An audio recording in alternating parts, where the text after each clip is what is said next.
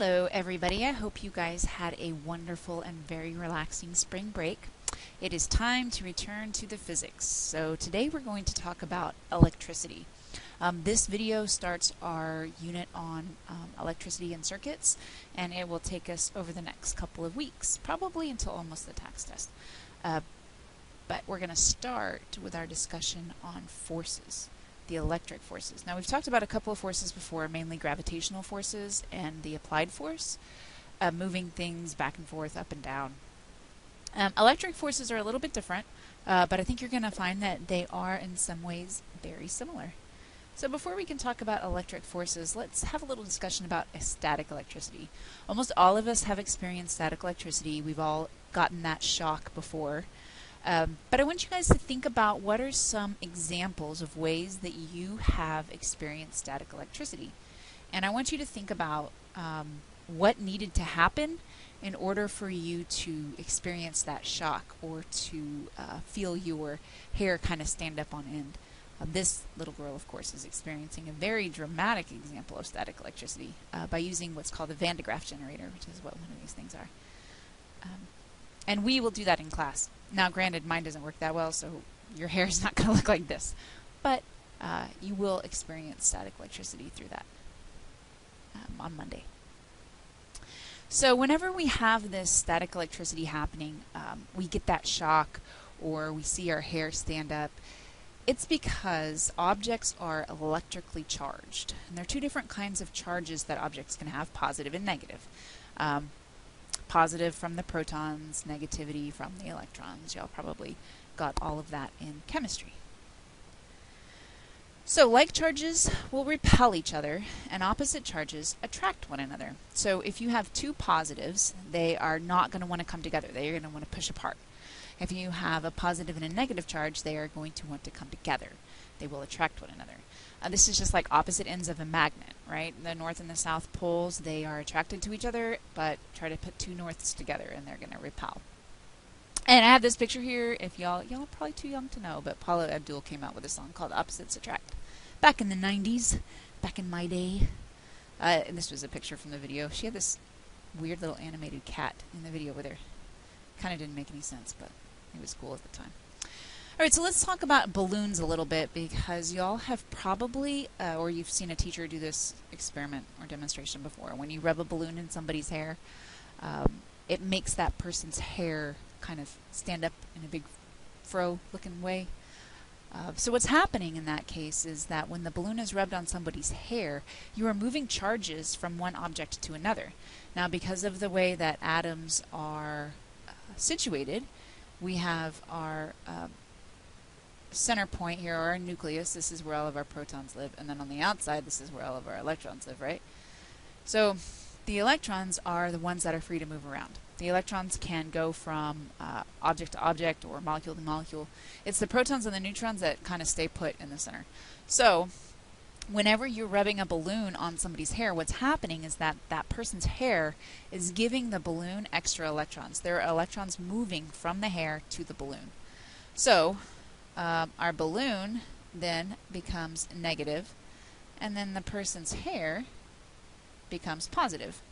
Now, we just learned in the last slide that like charges will repel each other. So if all of this person's hair has a positive charge on it, every one of those strands is not going to want to lay flat, right? They are going to want to stick up because they want to be as far away from each other as possible.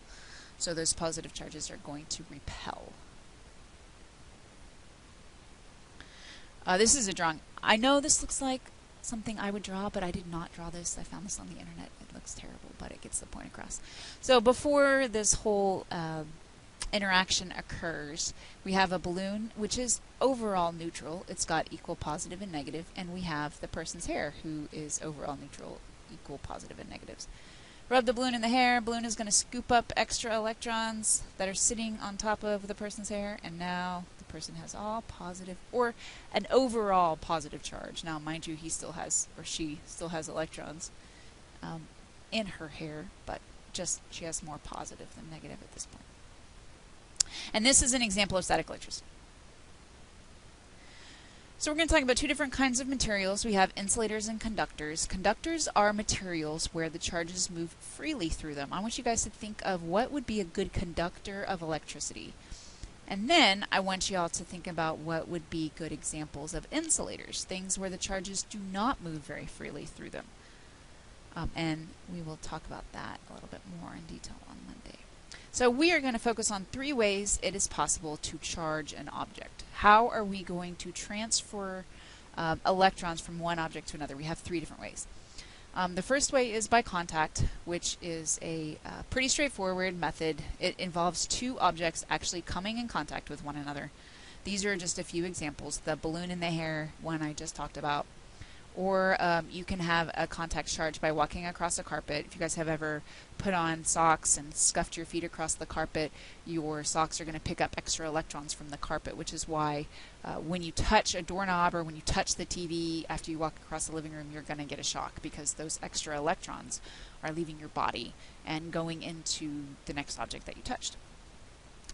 So for contact to happen, 2 objects have to touch each other, and they have to actually physically transfer charges from one object to another. So the electrons have to leave the balloon and go to the hair. The electrons have to leave the carpet and go to you.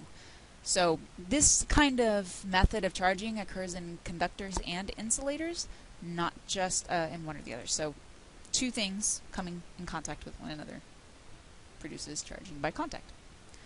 Alright, the next one is a little bit trickier to explain because not very many people have really experienced it, but it's called charging by induction. This only happens in conductors. You can't really charge something, you can't induce a charge on an insulator. It just doesn't happen like that. So, how you do this is you are going to bring a conductor near, if I can underline correctly, near another charged object. The difference between method 1, which is contact, and this one, is that these objects don't ever actually touch. So, I have kind of like a step-by-step down here of what's happening in this kind of method of charging. So you have, let's say this is a metal object, a metal sphere, let's say, and for reasons that I don't quite know, we want to put a positive charge on this sphere. So, for whatever reason, we need it to have positive charge. So we can do this by induction. If I take an overall negative object, let's say it looks like a metal rod here, and I bring that negative rod just close to this metal sphere, what's going to happen is that you're going to start to get what's called a separation of charges. Because opposites attract, all of the positives in the sphere will get closer over here to the negative end, and all of the negatives will try to get as far away as possible from this negative rod. They don't like each other. So, once we do this, and once we establish what I call a separation of charges, where you have positives on one side, negatives on the other, you can do what's called grounding. Some of you guys that are maybe in DE or Principles of Engineering maybe have heard of this before, and you've even done it. People that work on computers and things like that, they constantly have to be grounded because they need to make sure that there's no extra electrons on their body. Static electricity is really bad for your computer, FYI. So if your computer sits on a carpeted floor, you probably want to work out some way to pick it up off the carpeted floor, either put it on a box or, I don't know, put it on your physics book if you're not using it for anything else. But you need to make sure it's not on the carpet. All of that static electricity that the carpet will conduct can fry your motherboard if some weird way your computer gets subjected to those extra electrons in the carpet. So, a little safety tip for today. But anyways, you can ground this metal sphere, which really, essentially, honestly, is just plugging it into the earth in a weird kind of way. You just take a wire and you attach it to the sphere, and then you attach the other end of the wire either into another object, or you can attach it to the earth itself, the ground itself. It's really just giving all of these extra negatives a place to go.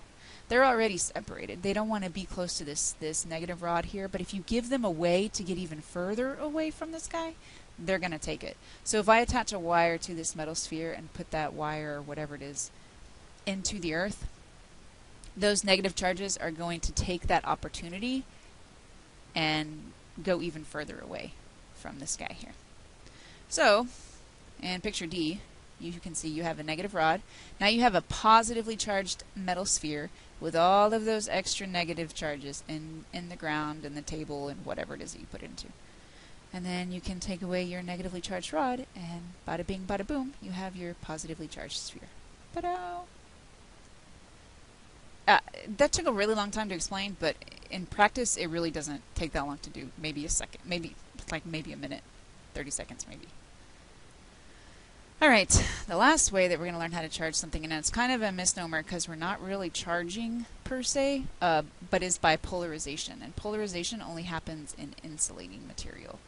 So, in an insulator, when you have polarization, what you're happening is you're having a separation of charges. You're having that split between positive and negative.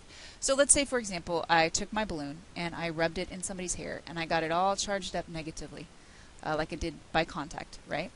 So if I bring that now negatively charged balloon close to an insulator, what's going to happen is that the molecules in the insulator, this is a piece of wood according to this example, the molecules in the insulator are going to separate. The positive charges are going to rearrange themselves so that they're closer to the balloon, and then the negative charges are going to rearrange themselves so that they are farther away. Now I'm going to do this little demonstration for you guys on Monday so y'all can see this if you've never seen this before. But when the charges separate like this, you can have an attraction between the balloon and the object. So in this case, the balloon would stick on the wood.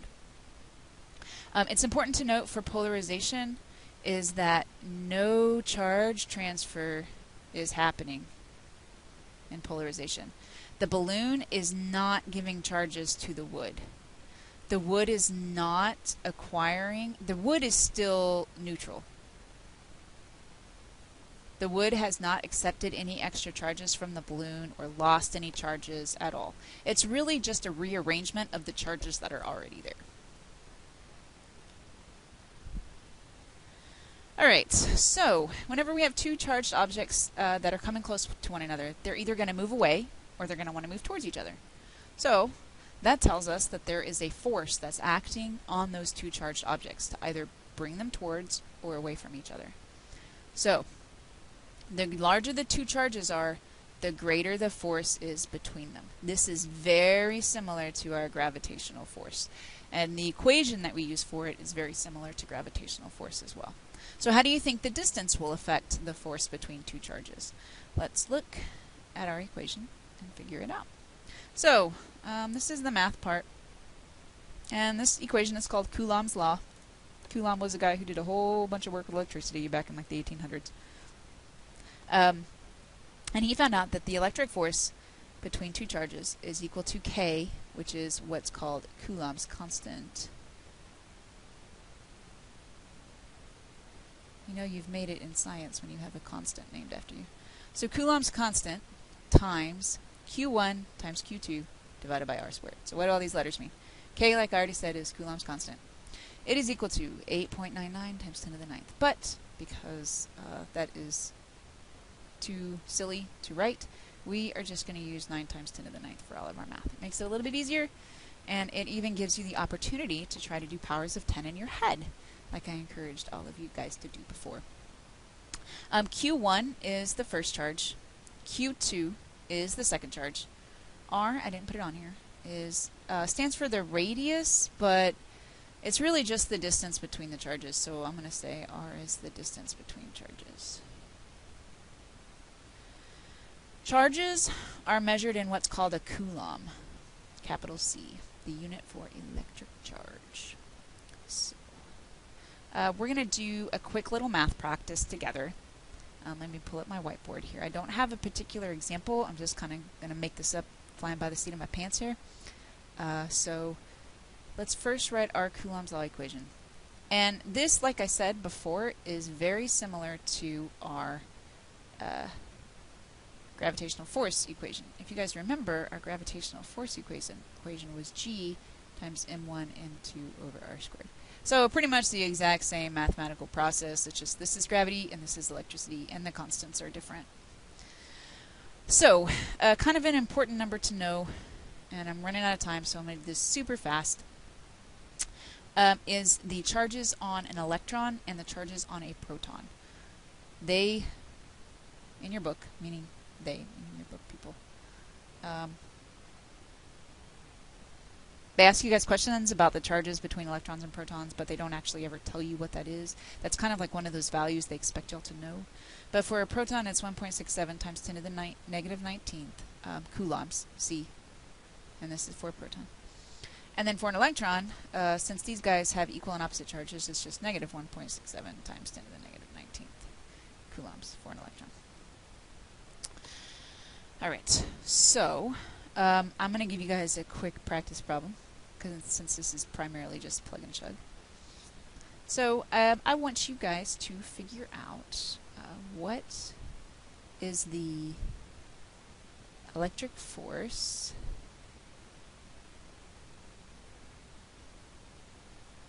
between an electron and a proton when they are, let's say, 1 millimeter apart. Alright, so we have our K value, which is 9 times 10 to the 9th. We have our charges for Q1, which is going to be our electron, and Q2, which is our proton, because I just gave them to you guys up here. And then our distance, or our R value, is going to be 1 times 10 to the negative third, because that's 1 millimeter. Now don't forget, probably the biggest mistake kids do with this equation, because it is pretty easy, it's honestly just plug and chug. The numbers are kind of big and kind of weird looking, but it's not too bad. They always forget this squared, so be very mindful not to forget it. This equation is on your star chart, and so, you know, when I give you guys a star chart, if I do, or if I write it on the board, always just double check. I mean, the equation is there for you, so don't forget that squared sign. And I'm going to stop there, and I hope you guys had an awesome break, like I said, and I will see y'all on Monday.